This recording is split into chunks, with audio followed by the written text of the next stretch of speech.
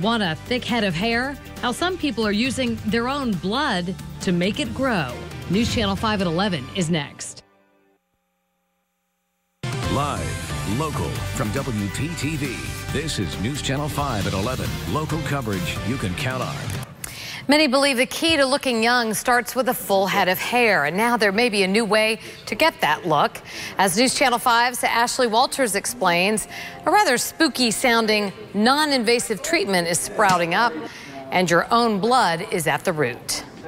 A series of jets and massage units. Michael Marciano is hopeful today is the start of a beautiful thing.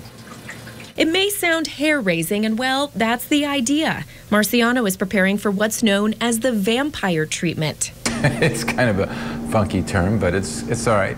I'm good with it. It's less invasive than implants, which this father of twin teenagers has had before. I believe that this is certainly considerably better than that. I'm hoping. Dr. Alan J. Bauman says the procedure has been around for decades in the science of healing wounds and injuries, but it's relatively new to the cosmetic world. Vampire therapy really comes from platelet rich plasma.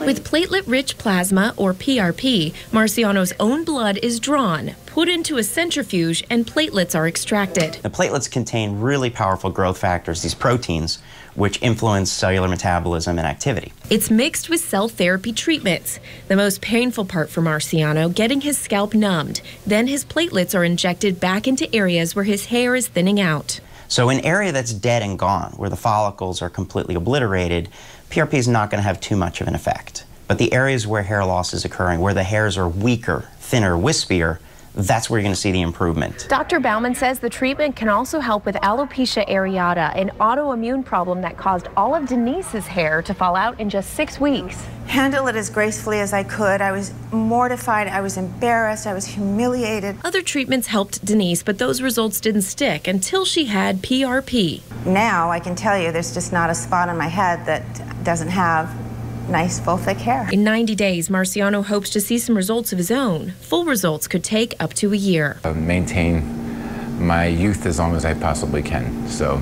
call it vanity, call it whatever it may be, but it's kept me happening. In Boca Raton, Ashley Walters, WPTV, News Channel 5. The PRP vampire procedure costs between $2,000 and $2,500.